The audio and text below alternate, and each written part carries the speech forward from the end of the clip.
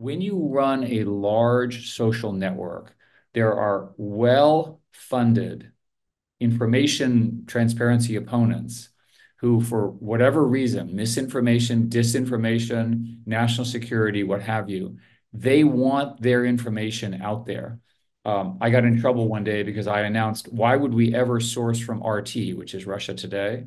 And people yelled at me at the time. Russia Today and RT, after the Crimea invasions, was in fact banned for precisely this reason. So you really do have to be careful about the power of misinformation at scale. The misinformer is guilty, but so are the platforms if they spread it without checking, right? And that's damaging to a democracy. It really does put democracies at threat. And this problem will only get worse. There are a gazillion videos now where I'll give you an example. You can have ChatGPT or equivalent generate a text. You can generate the mouth movements. You can move the face and so forth. To the average person, they're indistinguishable from real. If you look at what happened with Taylor Swift and the deep fakes about her, there were plenty of systems that were trying to prevent the creation of the deep fakes, but people were so motivated to create these images that they managed to get around all of the checks and balances. So it is a war between the locks and the lock pickers and lock makers, and the lock makers need to win with disinformation for the nation, frankly, for democracy. You have been involved in the inner workings of U.S. national defense policy. How will AI change the business of war? Is it ultimately a positive right now, helping us be more accurate?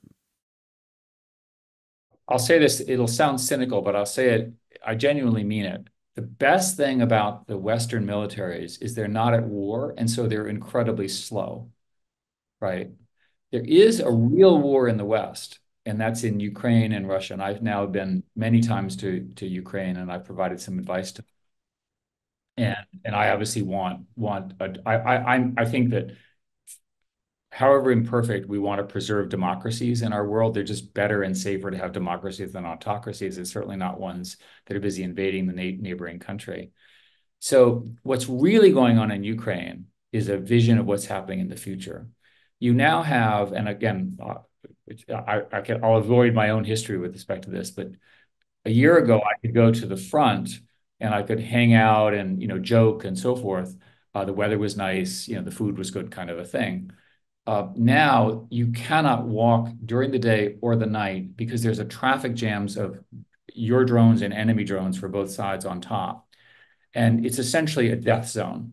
So the ubiquity of drones means, in my view, that tanks and artillery and mortars go away as weapons of war.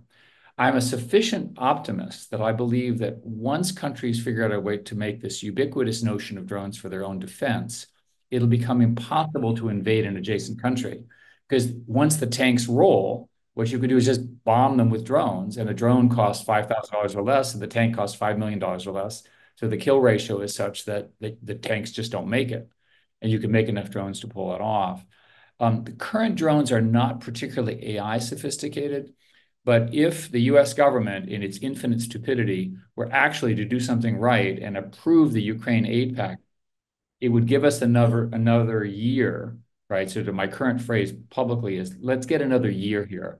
And in that year, you're going to see asymmetric innovation that can allow a smaller government, which is a new democracy trying hard to counter the moves of a large and established invading power.